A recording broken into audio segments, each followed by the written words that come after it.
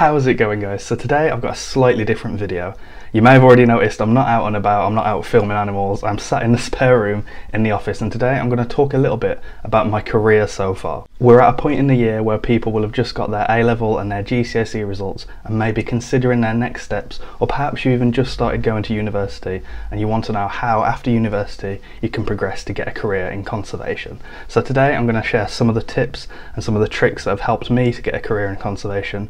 I currently work for the Essex Wildlife Trust as a coastal ranger, and I've had a few different roles before that, including university. So I'm going to talk about my school life, university and my career so far. So hopefully you'll find something in this video that helps you out. My name's Adam and welcome to Naturescope.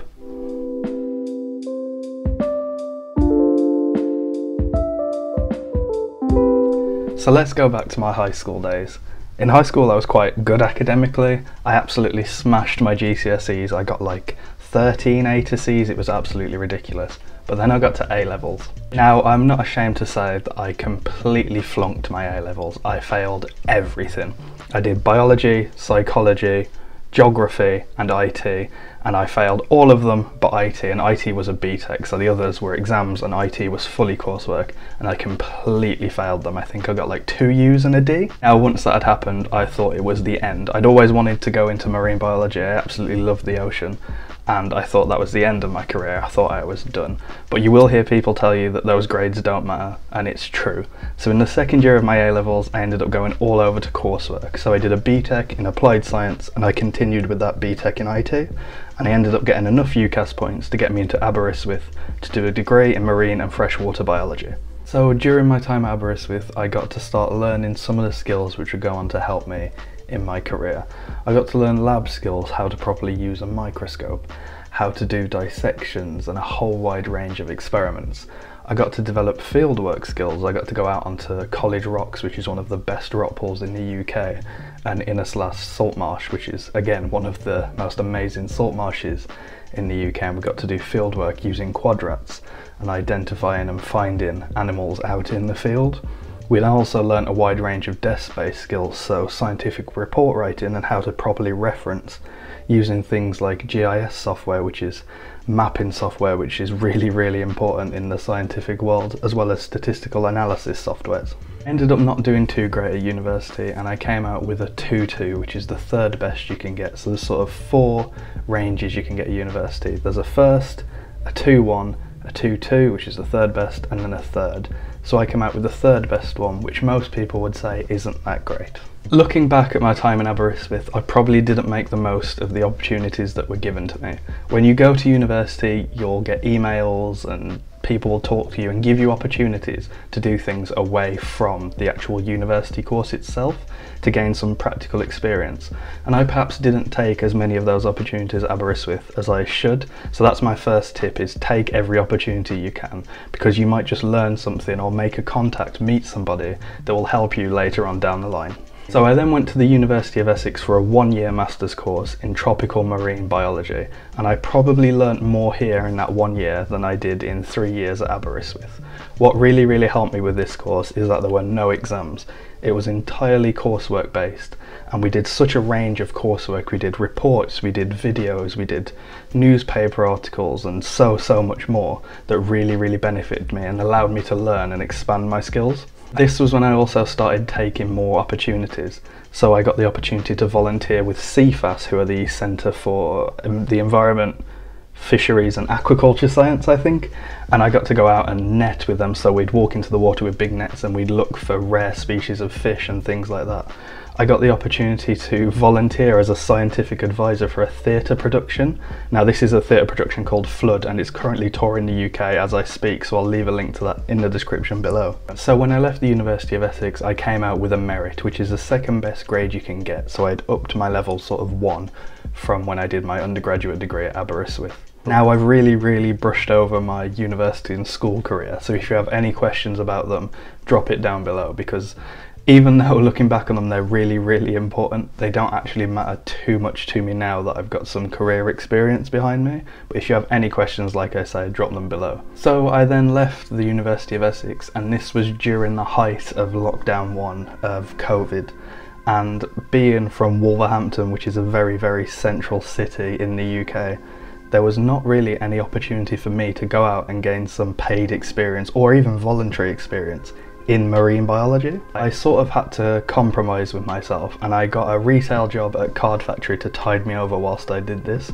and I met some amazing people there. It was one of the best teams I ever worked for, incredible people, and I'm really glad I ended up doing that because it tided me over financially, but I also got to gain some skills, you know, talking to people, enforcing COVID guidelines, which was really important at the time but not so much now, money handling, just various different things that, even though you don't think they do, actually help you in a conservation career. Now this is where probably my second top tip comes in.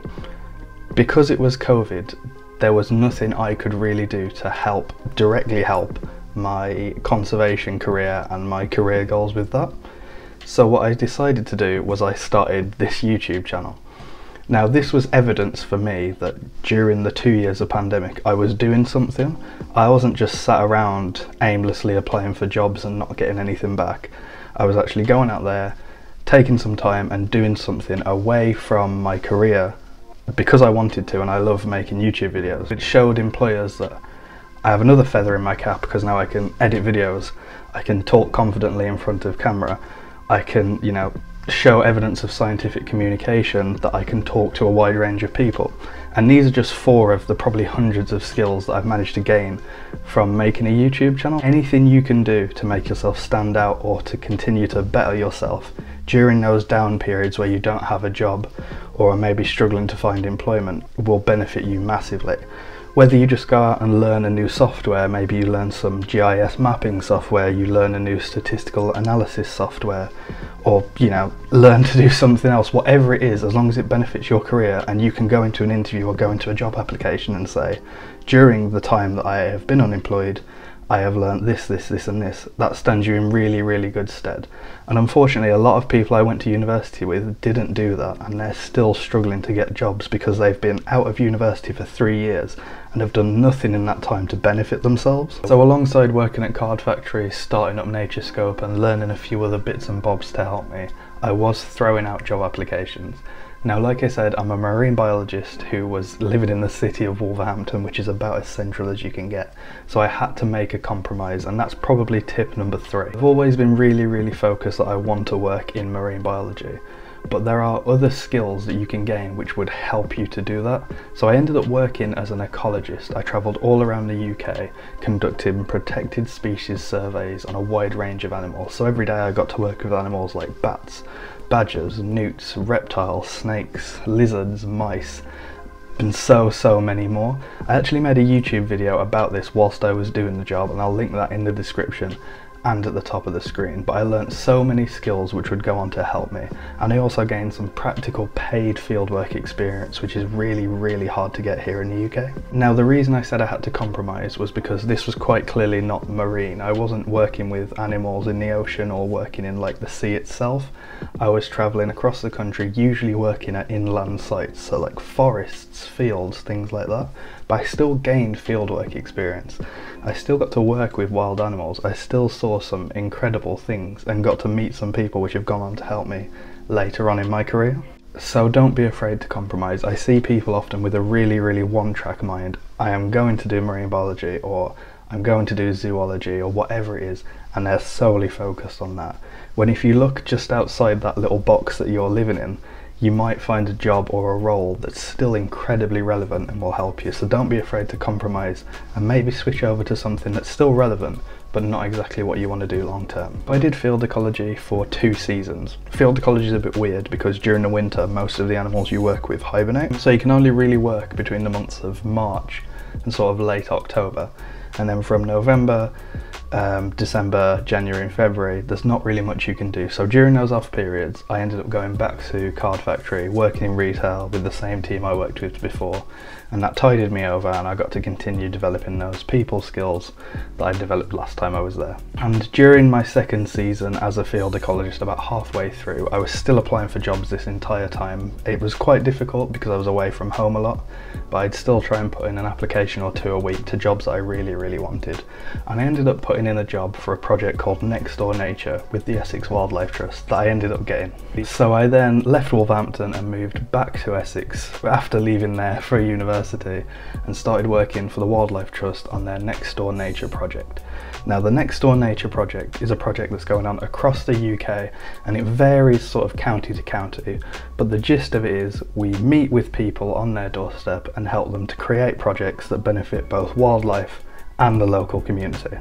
Now, one of the main reasons I ended up getting this job is because of the things that I'd done previously to help me along. So this job obviously involved a lot of talking with people, communication skills. This YouTube channel really helped me develop my communication skills and speaking scientifically to an audience that may not be in the scientific world, which is a really hard skill to develop. So that really helped me. The people skills that I developed working in retail, again, really helped me. And as well as that scientific knowledge that I developed through the fieldwork and through university, all of that combined sort of allowed me to get this role. So it just goes to show that even the things you don't think matter, or the little things you do between jobs, really can help you get a job later down the line. I did this role for about a year, and there were some really cool projects that came out of it. Projects where we put fruit trees into the centre of town, project where we started to try and clean up rivers and local parks, things like that. I've done a few radio interviews, a few newspaper things and a few YouTubey things for the Essex Wildlife Trust YouTube. I'll link those down below. Feel free to go and have a look if you're really interested about the job, or just Google Nextdoor Nature if you want to know more about the project in your area. Then about 3 or 4 months ago, a job role came up in the Essex Wildlife Trust marine team for a coastal ranger, and I went for it and ended up getting it.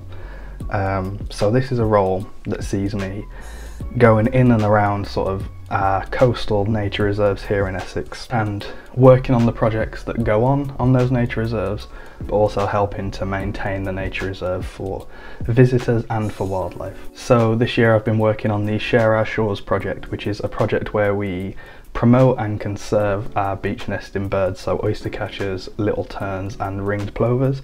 These are birds that nest on the beach that a lot of people don't even know exist.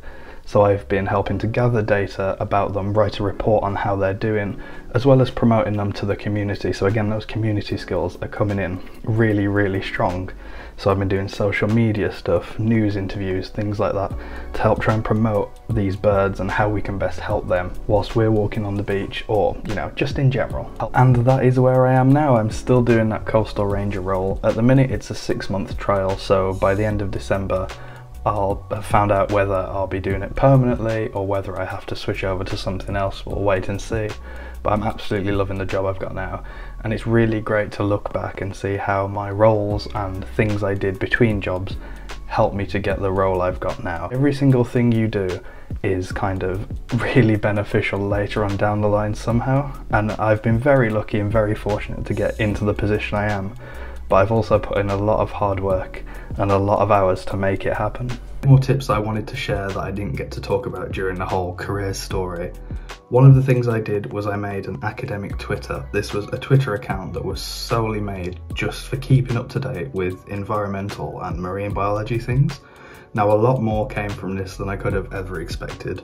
Got to interact with fellow sort of academics, incredibly smart doctors and professors, and, you know, leading people in various different research fields. I got to read their tweets, see what work they're doing, you know, see what conversations they're taking part in, as well as sort of networking, getting myself out there, replying to stuff, asking a question. You know, they'll look at you, oh, who's this person? It might just stick in their head in the future. Twitter's also a fantastic resource for finding master's courses, volunteering opportunities, PhDs and jobs.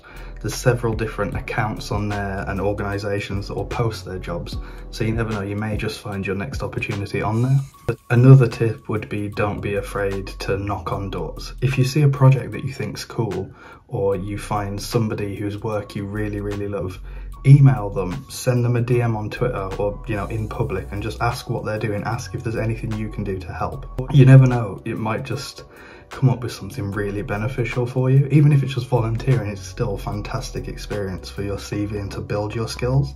I know a lot of people who've gone and emailed people, knocked on a few doors and ended up getting roles because of it. And my final tip, and probably the most important one, is don't be afraid to fail. There were a lot of road bumps in my story, whether it was completely failing my A-levels, not getting the grade I wanted at Aberystwyth, COVID and not being able to do anything for almost 2 years. But there were certain things I did during that time that enabled me and benefited me for the next opportunity, so I could go and take that and better myself even further. I really hope you enjoyed today's video and learned a little bit about my career story so far, as well as taken something from the tips and my experiences that I've shared today. If you enjoyed the video, leave us a like, it really helps us out. If you have any questions about anything I've spoken about today, leave them in the comment section below. I sort of brushed over a lot of things because otherwise this video would have been way too long, but any questions, drop them down below. Subscribe to the YouTube channel to not miss any more future videos. Ben and Callum, the other presenters on the channel, are also going to do a video like this where they talk about their stories. Those guys have slightly different stories to me. One of them works in a university and the other one works in a laboratory, so they'll have different stories and different experiences to share. Thanks again for watching, I really hope you enjoyed, and I'll see you next time. Cheers.